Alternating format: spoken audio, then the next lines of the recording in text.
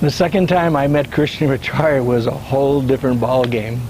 It was on my third trip to India, and Desikachar had asked me if I would do a tribute to his father in America, and I said yes.